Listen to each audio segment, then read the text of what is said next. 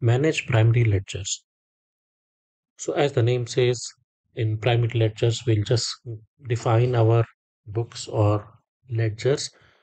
Um, and this is the primary ledger, and you can have one or more than one secondary ledgers associated if at all it is required for statutory or consolidation purposes. So I'm going to go into Fusion Cloud and I'm going to define my primary ledger.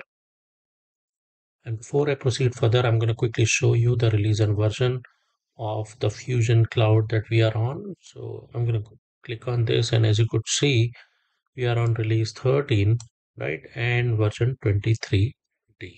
Okay, so with that, I'm going to close this. And here I'm going to write manage primary ledgers, which is in fact over here, manage primary ledgers. I'm going to click this hyperlink.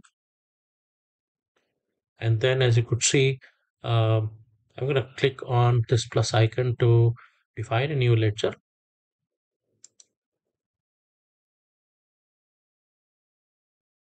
I'm going to give a name over here, say OR underscore primary,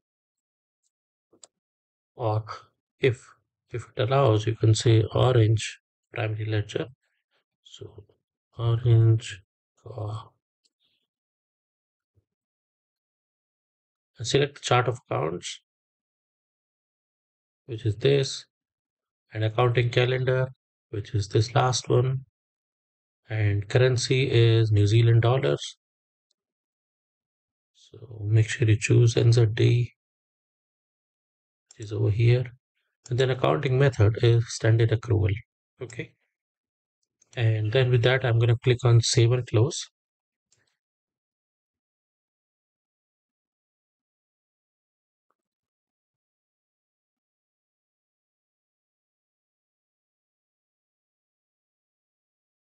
So that's the way you go ahead and define your primary ledger.